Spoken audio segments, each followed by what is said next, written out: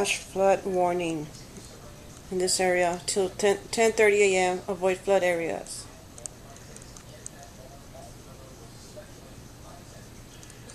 Continue to try and get through westbound. I-10 eastbound is closed, and some cars continue to get stuck here as we watch them. So really try and avoid this area. That is the most important thing.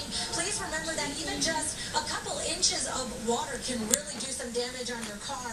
So when you get up to, we're talking feet here, you can imagine how bad it really is going to be. We're going to keep you guys posted on the developments out here when we see crews and when things can open, but it doesn't look like anytime soon.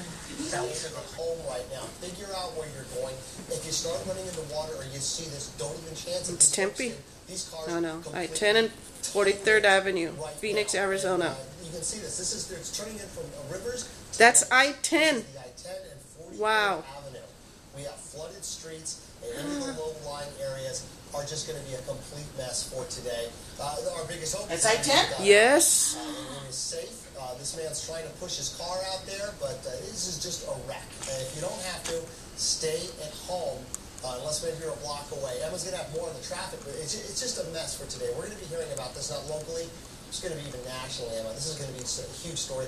And we're still under the flash flood warning, at least for another 10 minutes. That's probably going to get extended too, on top of that. And I'm going to go back to the Weather Center. We got more rainfall totals. We had a lot of blanks on there because I didn't have time to get to it.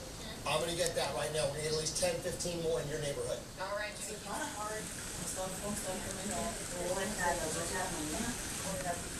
Right now, there is lots of rain coming down really at por eso le haré a ver si no porque al rato le va